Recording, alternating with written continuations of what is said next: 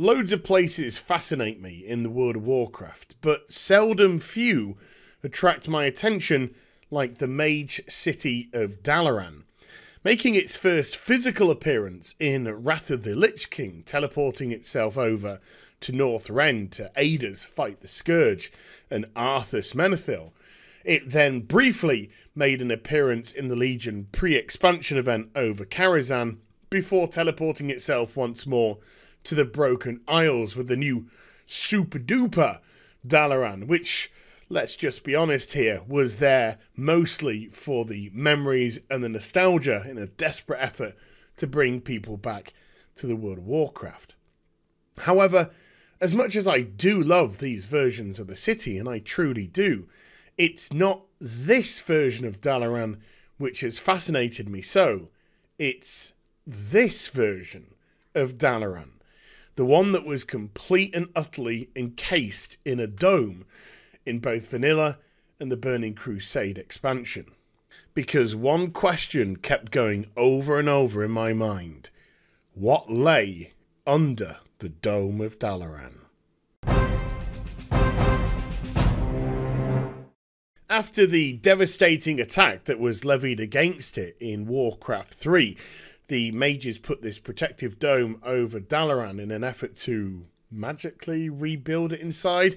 We never really knew, at least if you were a casual player or a World of Warcraft player, you didn't quite get the full story of what was going on.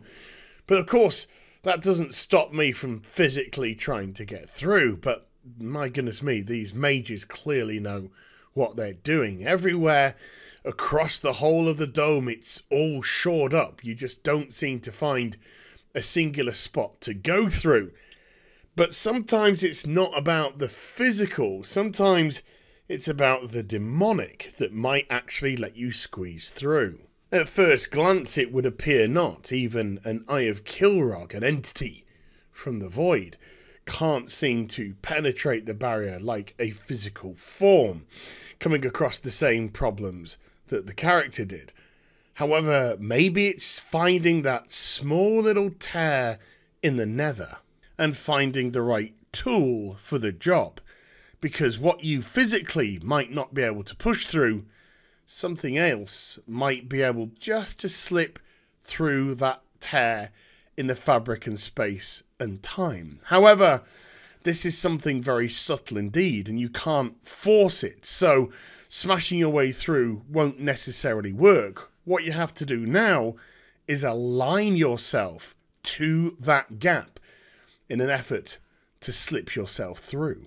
So with a physical being acting as an anchor on one side and the demonic the anchor on the other, cast the Eye of Kilrog again and it will pierce the gap that you have created and allow you to slip underneath the Dalaran dome. And of course, the first thing which we discover is there is no city here whatsoever. Those pesky mages have already buggered off to Northrend.